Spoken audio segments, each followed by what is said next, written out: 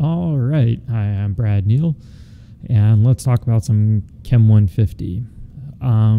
So I think when we left off in our discussions, we had described what the shape of orbitals had come from, and it was those three quantum numbers plus the fourth, the spin, the electron spin quantum number. The nice thing about that was it gave us these shapes that we could see here on the screen, where we had the S, the P, the D, and the F orbitals. And we talked a little bit about nodes and all that jazz. So something that might come to your mind would be which one of these is more energetic. Because we talked about the principal quantum number N giving us the idea of energy. So it's time to figure out, okay, on an energy diagram, how do all of these different orbitals relate to one another?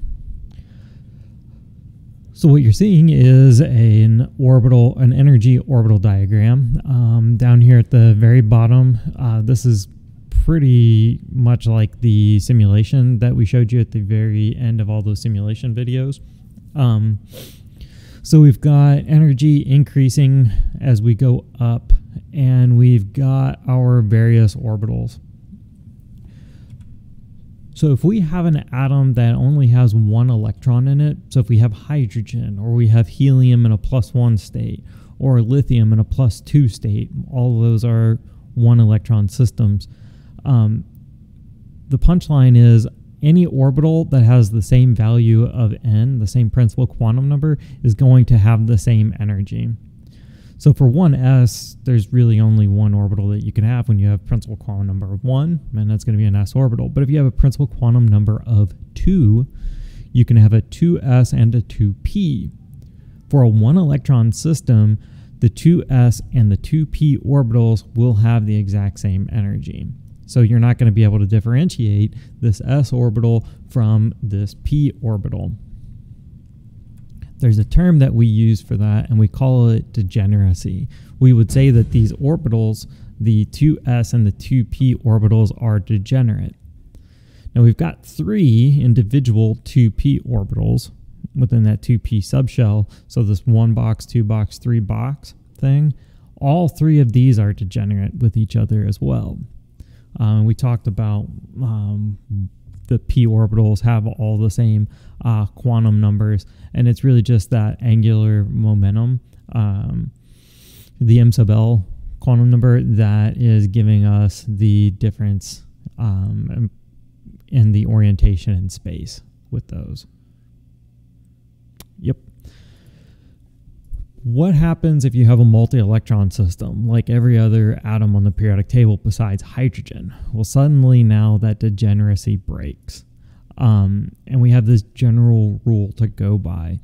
So electrons that have an n sub, or like a principal quantum number of n, and it's the same principal quantum number, we would normally say that the s subshell gets filled and is in lower in energy before the P, which is lower in energy than the D, which is lower in energy than the F.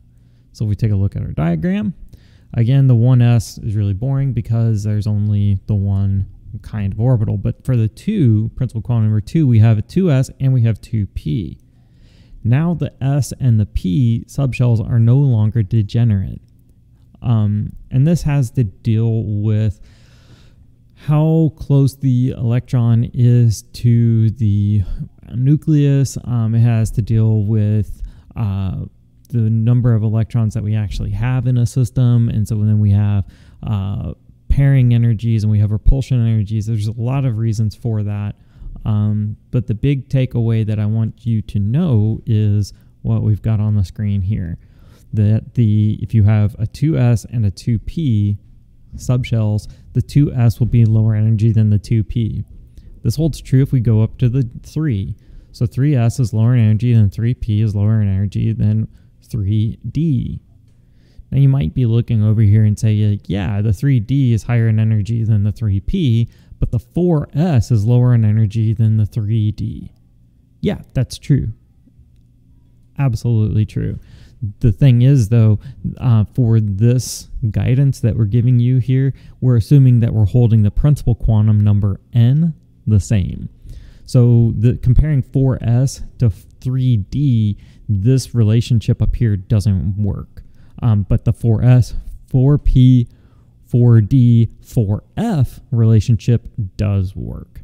So for this kind of relationship, we have to be holding that principal quantum number the same. Now I've got this little self-test written up here. So we have this example of 3s is less energy than the energy of the 3p, less energy than the energy of the 3d. Why didn't we write out 3f? So I'm going to give you a second here to think about why we didn't write out 3f before we talk about it.